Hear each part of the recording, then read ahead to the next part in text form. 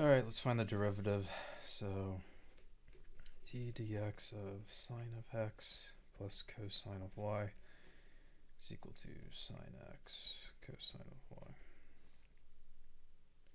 So we end up here with cosine of x minus sine of y, y prime, and then we get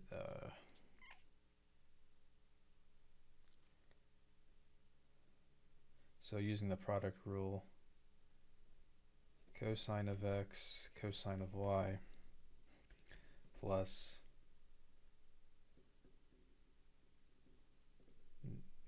sine of x times negative sine of y, y prime.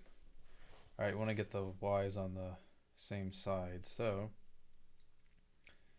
we get sine of y, y prime minus sine of y, y prime,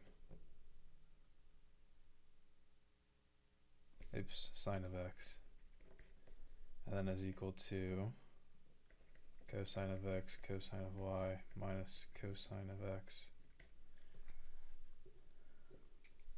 And finally, y prime, well, almost finally, sine of x sine of y minus sine of y equal to cosine of x cosine of y minus cosine of x. Now finally, y prime is equal to cosine x cosine y minus cosine x all over sine x sine y minus sine y.